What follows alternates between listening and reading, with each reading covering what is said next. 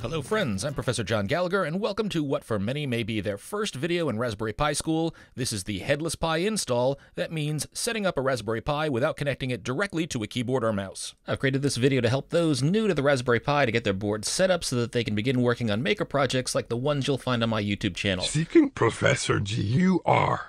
Come to the right place you have. Now, if you bought a Raspberry Pi like any of these, you don't have enough to start. There's no power supply, no keyboard, no monitor, no mouse, and while there's no hard drive on the Pi, it does use an SD card for storage, but none of the base Pis even come with an SD card, let alone the operating system needed to run it.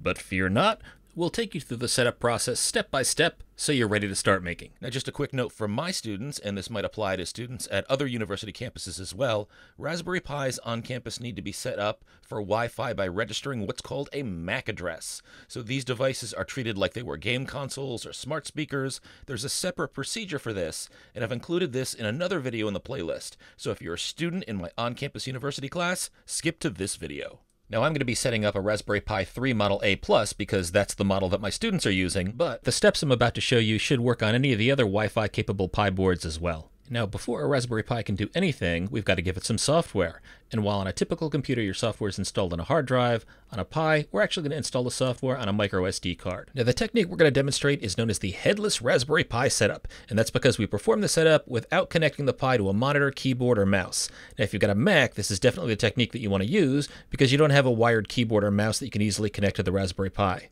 Now, you're also going to need a micro SD card. 8 gigs or more in size is what you'll want. Anything more than 32 gigs is overkill. If you don't have one of these, you can buy it online for less than 10 bucks. Some Mac users might need an SD card reader too, because many Macs don't have an SD card reader slot. Card readers are pretty cheap. You can also get those online for less than 10 bucks. And also, if you don't have one, you're going to need a power supply that works with the Pi. Now, Raspberry Pis before the Pi 4 could use a 2.5 amp 5 volt power supply, but if you need to buy one, you can just search for a power supply for your Pi type. You'll also want a good high quality cable with a micro USB plug on one end that plugs into the Pi. Now, Apple users beware, you might not have a cable that has a micro USB connector on one end because that's a connector that's not used in any Apple products like iPhones or AirPods. Now, the other end of the cable has to plug into your power supply, and a standard USB is probably what you'll need. And if you don't have a power supply or cable, you can buy one online for less than 10 bucks. I recommend one with an on-off switch. That's a nice feature because you can power down your Pi without having to unplug it. And if you're curious, I've linked to examples of all of these products in a follow-along document that you can find at bit.ly/headless-pi. That's all one word, all lowercase.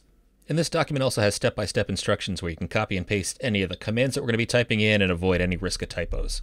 So we'll get the installation software that we need by opening a browser and heading to raspberrypi.com. And from this page, we can select software from the tab bar at the top, then scroll down and select the download for your computer's operating system. My machine is recognized as Mac OS, so I'm going to get the right version here. Then my browser asks me if I want to save the file. I'm going to select desktop. If your browser doesn't ask you where you want to save the file, then it's likely going to be saved to your downloads folder. Then after your download is finished, find the file that you've just downloaded, open it, and follow the installation procedures. So on the Mac, I open a .dmg file, I drag the Raspberry Pi imager into my applications folder, and now I've got the imager on my computer, so I can close this window, and I can delete both of these icons from my desktop. Then I launch the application I just installed.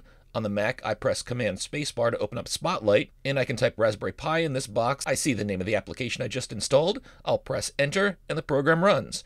I get a warning that I've downloaded this from the internet. Yes, I meant to do this, so I'll click Open. Now we need to get our micro SD card ready. I'm using a 32 gigabyte card. This card will act like our hard drive, so we're going to store the Raspberry Pi operating system on here and any other files that we're going to be using.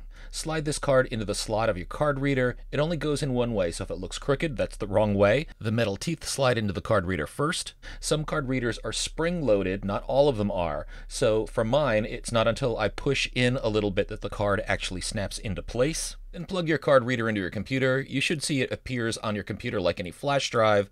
This is a brand new card, so my card is named No Name. Your card may be named something different, but be aware that if you have anything on this card, it's about to be deleted and be replaced by the Raspberry Pi operating system. Next, back in the Raspberry Pi Imager app, select Choose OS. You'll see a bunch of different options here, but the top option that says recommended should be fine for our use, so I'm going to select that. Then click Choose Storage. It'll identify any storage devices that are plugged into your computer. Make sure you select the right ones, so I'm going to select the generic mass storage, the one that's about 32 gig. That's my SD card. I do not want to format over my 2 terabyte drive where I store all my videos. That would be bad. And next we want to bring up the advanced setting options by clicking on the gear in the lower right-hand corner. This will give us several additional options that'll let us set our Pi's hostname, password, and configure our Wi-Fi network, which is just what we want to do.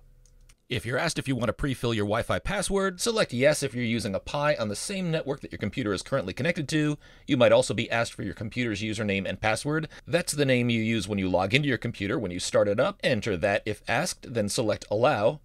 And then here's the advanced settings dialog. Under the image configuration options, leave as for this session only if you're only using these options once, but if you're going to be setting up multiple Pis with the same options, you can select to always use. I'm going to select for this session only, then select hostname. This is the name that you're going to give your Raspberry Pi, so choose something unique to you and your use. Host names need to be one word, all lowercase. They can include numbers and hyphens, but you can't start with a hyphen. I'm going to call mine Prof G Pi. Then select Enable SSH. SSH stands for Secure Shell. This is how we access our Pi from our computer over the internet using a terminal program. So we do want to enable this. Make sure it's checked. And then we typically log into the Pi using the username Pi, that's P-I, both lowercase. And here's where you enter the password that you will use for that user. So passwords need to be at least 8 characters. Then we can scroll for more options. If you selected pre-fill Wi-Fi, you should see the name of the Wi-Fi network that your computer is currently connected to. That's what you see entered as SSID, and the password should also be filled in. If you want to connect to a different network, for example, maybe instead you want to use your mobile phone as a hotspot, then be sure to enter that network name under SSID. So it's typically the name of your mobile phone if you're using that as a hotspot, and then enter the password that you would use to access the Wi-Fi network, such as your hotspot's password. Then for Wi-Fi country, the default is GB for Great Britain. That's the host nation of the kind folks at Raspberry Pi. Thank you to our British friends. But I'm in the United States, so I'm going to scroll and select US. Then select Set Locale Settings. This may be pre-filled in based on your computer's settings. There's no setting for Boston, the city that I'm in, but we share a time zone with New York City, so this is accurate. And if you need to change this, just pull down the time zone menu and find a city in your time zone. Also, if your keyboard layout is different than what's shown, make sure that you change this pull-down menu, but I'm in the US, and I bought my Mac in the US, so I have a US keyboard. I'll keep all of these other options the same. I'm going to select Play Sound when finished. That's nice to do because sometimes the download and card setup will take quite a while. Then click Save, then select the Right button. You'll be asked to confirm that you are about to replace the data on your microSD card. Yes, that is what I want to do. You may be asked to enter your computer's password for approval. Do that if you need to. And then your computer will spend several minutes downloading, writing, and verifying your SD card.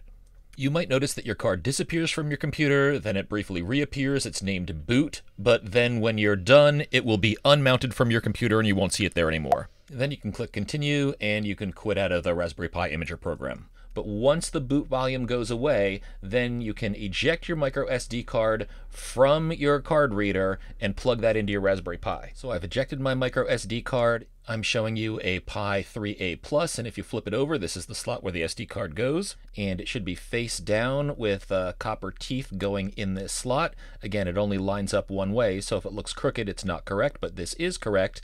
Then take your USB cable, plug in your Pi, and you should see the Pi boot.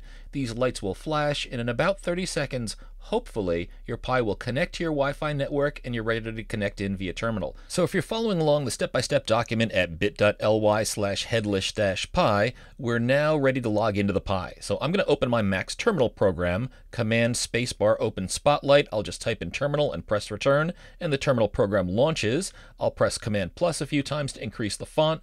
Windows users, you probably want to use a program like Putty, P-U-T-T-Y, and you can search online to find out how you can download and install that free program if you don't already have it.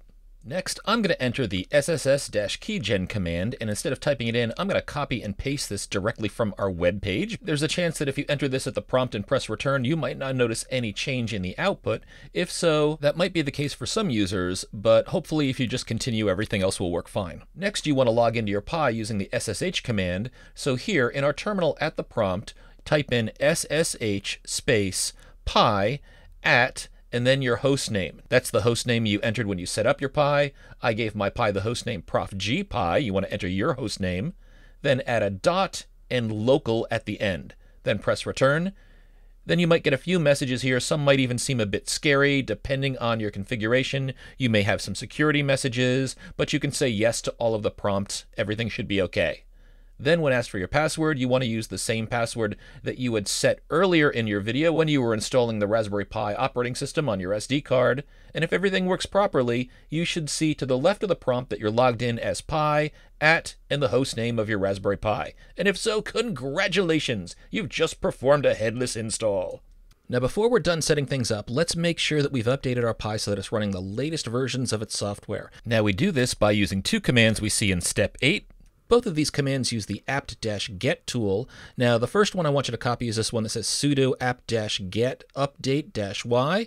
Paste that into the terminal, press return, and what this does is it's going to download the updates from the internet. Now we'll see a bunch of text scroll by. Sometimes it might look like it's stalled, but be patient. Now I'm speeding up the video here so that you don't have to wait for my install. Mine took about a minute to run, but your mileage may vary. And then once you're back at the prompt again, we can return to the instruction page. We can highlight this last command, sudo apt-get upgrade-y. Paste that at the prompt, press return. This installs the updates that you just downloaded, but it'll take longer to run. Mine took about 8 minutes. Sometimes it takes as many as 12 minutes. Again, be patient. Sometimes it looks like it's stalling, but just grab a beverage. It'll eventually finish up and you'll be returned to the prompt. And at this point, we've installed the Raspberry Pi OS. We've given our Pi a new hostname and password, and we've upgraded all of our software. Now, if you do ever want to change your hostname or password on your Pi, you can do that with the command sudo raspi-config. And I'll do that now just so that you can see how this works.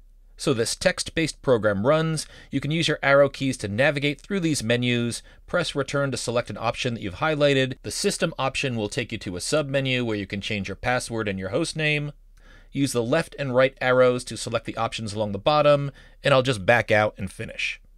Now there's one more important command I want to cover before finishing this video. That's sudo halt. Now you should type this in whenever you're done using your Pi. Most folks who shut off power to their Pi or unplug it won't run into any problems, but it is possible that if your Pi were writing to the SD card at the time you powered down, you could potentially corrupt data, so sudo halt performs a proper shutdown. Now also remember, after you've done a sudo halt, you'll want to restart your Pi, so you have to turn it off and turn it on again. But congratulations! You're ready to begin Pi projects. Now if you found this useful, there are lots more project tutorials on my YouTube channel. Liking, subscribing, commenting, and telling others about these videos helps surface the content in YouTube search, so that really helps me out. And be sure to share what you build. I look forward to celebrating your work. Now make something awesome!